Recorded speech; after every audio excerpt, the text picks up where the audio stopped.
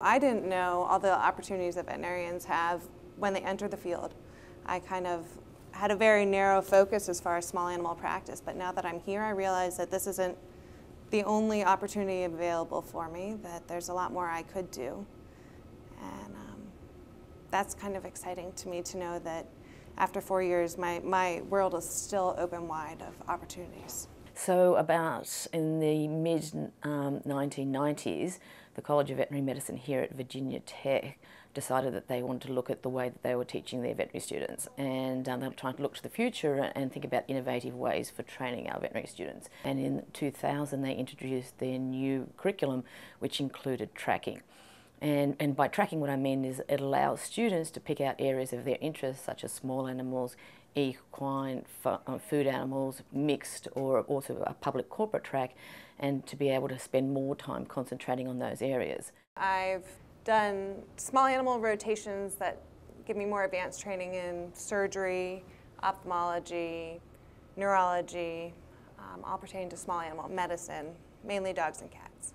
I've ridden horses my whole life, and I've always wanted to go to vet school, and when I got in, and great getting in here, I got to sort of explore that route more than somewhere else. It's been great. I actually applied to vet school with the intent of working at the nexus of medicine, public policy, and regulatory practice. So the public corporate track here was a natural fit. I really wanted to go into food animal medicine so I could interact with farmers. I really do like getting outside and knowing that I can actually, with my profession, help people better their lives and better their farms. I found that my success here has really been the teamwork and the people that have helped me get through this. There's been a lot of success stories where you walk in and the animal has been treated elsewhere for years for a certain ailment, and then within a few minutes you realize that no, that's actually not what they have, and to be able to figure that out and to help them has been very rewarding. Working with all these different specialists that go on to do different things and seeing what's available in the realms of research and non-clinical diagnostic specialties and things like that, you sort of come in thinking I'm just going to go be an equine vet like the types that I've grown up knowing my whole life, and then you realize there's surgeons, there's radiologists, there's all these specialties you can go on, and just exploring those outlets and really seeing where you fit in to the whole veterinary world is exciting, and it makes it more fun. I think a lot of people forget that aspect of veterinary medicine, that we do have veterinarians out in food processing plants, inspecting food and making sure our country's food supply is safe. I've actually spent my time investigating and working with the stakeholders in the area that I actually want to practice in after I graduate. So I've spent time with the Food and Drug Administration, the United States Department of Agriculture, the Animal Welfare Division of the AVMA. I went to India and did a clinical clerkship for 1 month.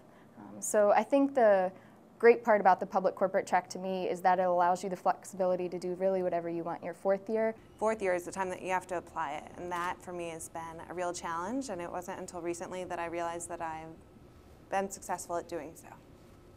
Every day, and this sounds very naive, I know, but every day when you start school, even if it's looking like it's going to be a long day or a frustrating day with an exam, you have to remember that you were fortunate enough to get a seat, and you're really lucky to be here working in the program. It's a really competitive process to get here. It's a competitive process to stay in, but it should be, I guess.